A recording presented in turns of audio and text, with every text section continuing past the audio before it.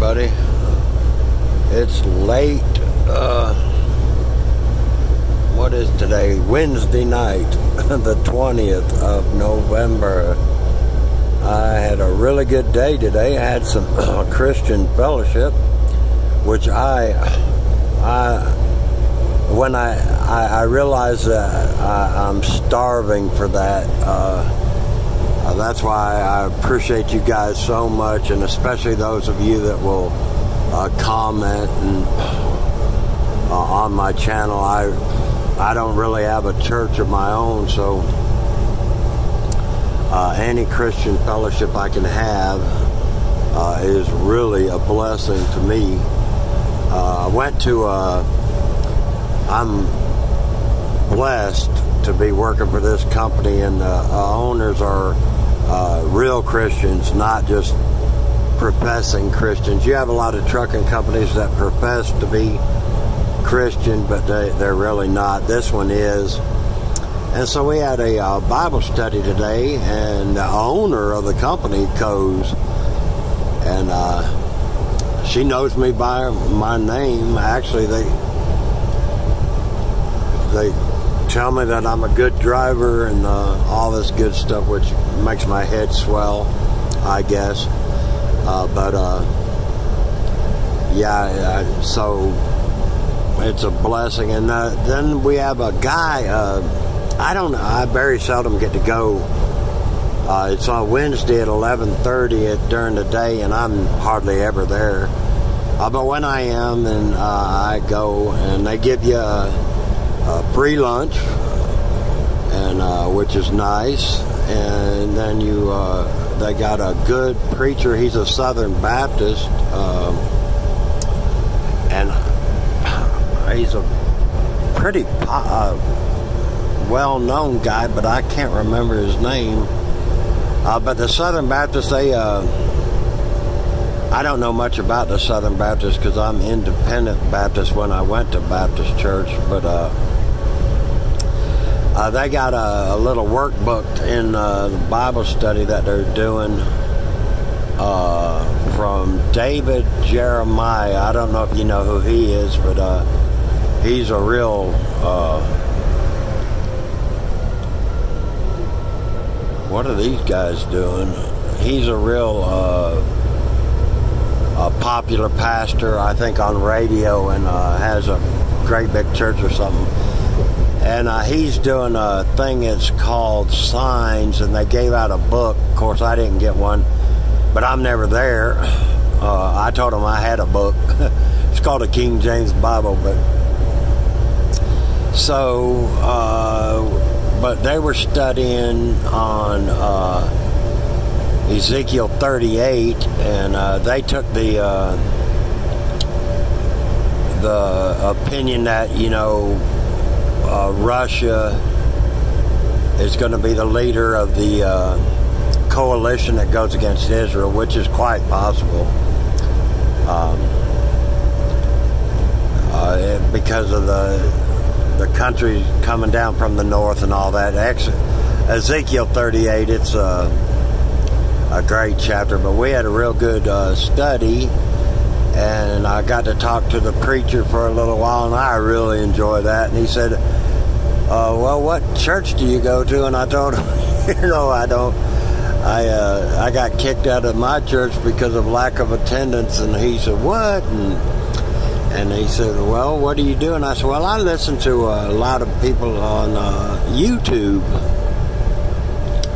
And he asked me who I listen to, and I told him about KJV Reviews. I said, the people I listen to, they don't have a lot of followers, I listen to a couple of them, but I told him about him, and I watch Gospel Over Gimmicks, Storm and Norman. I really like him. And I told him about Charles Lawson, Temple Baptist Church in Knoxville, Tennessee. I really enjoy them. And then just to watch a Southern Baptist cringe, I said, and I watch a whole bunch of Peter S. Ruckman. and his eyes just, whoa, I don't agree with Ruckman. He divided churches and all that, and he's probably right about that. Ruckman never badmouthed the King James Bible. That's one thing I really like about him, and I've always said you gotta eat the meat and spit out the bones, and with Peter Ruckman, you gotta spit out, he's got some big bones you gotta spit out, but I just can't help it. I like the guy. I don't know why. I don't think he teaches false doctrine when it comes to the gospel and stuff. There's a lot of things he you know, I don't agree really with the way he looked at the gap theory, and he has some real strange ideas about a lot of things that I just overlook it, you know. Nobody agrees with anybody totally, but I am not a Ruckmanite, and I do not like being called that, and I have been called that. And I'll tell you why is because I don't like Ruckmanites. If that makes any sense. I like Peter Ruckman. Listen to a lot of his stuff, and I learn a lot. The man knew that Bible backwards and forward. I got on my playlist, I have questions and answers, and they ask him questions, and boy, he can just give you all kind of scripture, and I enjoy that. But I don't like there's a lot, I'm not even going to name their names, but there's a lot of Ruckmanites on YouTube, and I've watched some of their stuff, and they just they're so hateful, and so was Ruckman. I know that. I'm not defending him. He was he didn't have a lot of grace with people, but I like his stand on the King James, and but the Ruckmanites, when they do it, they just turn me off real quick. When you start just bad-mouthing other Christians for no reason. I mean, you know, I'm not a Southern Baptist, but I got along great with that guy today. They didn't read out of the King James. They were reading out of a different version of the Bible. And I kept my mouth shut. I didn't say a word about it. You know, they love the Lord. I am sure they do. And, you know, they're saved. And when they don't want to read out of the King James, I'm not going to, that's not my dragon to slay. I am convinced the King James Bible is the preserved Word of God in the English language. I'm convinced of that. You can't sway me from that opinion. But I'm not going to, you know, the time's too short. Jesus is coming back, folks. I don't want to argue and over somebody, if somebody likes a different version of the Bible. I'm not gonna, you know, I can give the argument why I like the King James, but if you like a different version of the Bible, read it. But read a Bible. Read the Bible. I would rather you read the King James, but listen, life's too short, and a lot of people will take that to an extreme. In my opinion, and they'll say, well, you're not saved if you don't listen or don't read the King James, and I don't believe that at all. I do believe that it's quite superior to any other English version. Of course, it's the Textus Receptus, the received text, and all the other ones, you know, the Westcott and Hort. There are a lot of problems, and in those Bibles, but that's not my dragon to slay. But so anyway, I did have a good time today, and praise God for that. I'm getting to know the owner of the company, which is not a bad thing to do if you're an employee. You know, and I get to talk to them and you know, see what they're really all about. And I believe they're true Christians. They're Southern Baptists, but you know, nobody's perfect. anyway, I got to go into a snowstorm tomorrow, so I would ask all of those that pray for me to pray for my safe travels. I really would appreciate it. And pray for a lot of these people that are out here all the time. Well, you can tell when the economy is doing real good because of the amount of trucks you'll see on the road.